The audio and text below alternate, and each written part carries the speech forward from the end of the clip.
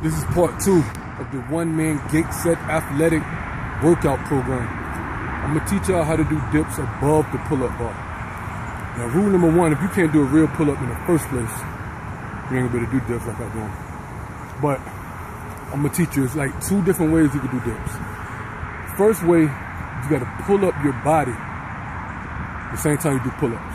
Like you do a pull-up, like this.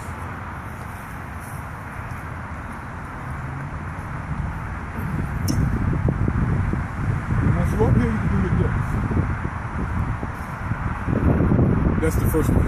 The second way is to swing with it. I mean, once you get to like a nice rhythm, just pull up your body. You don't gotta do like a hard swing, just do a little swing. You know what I mean? Like this.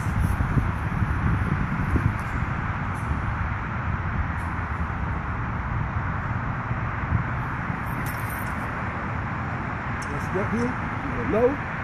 You don't gotta go low. But look, it took me like a couple of days, like 2 days to learn how to do it too. You know what I mean? I just watched people, answer little questions. I was already strong enough to do it, you know what I mean? So, but that's what it is. I've been working out a little while now, some kind of time. All right.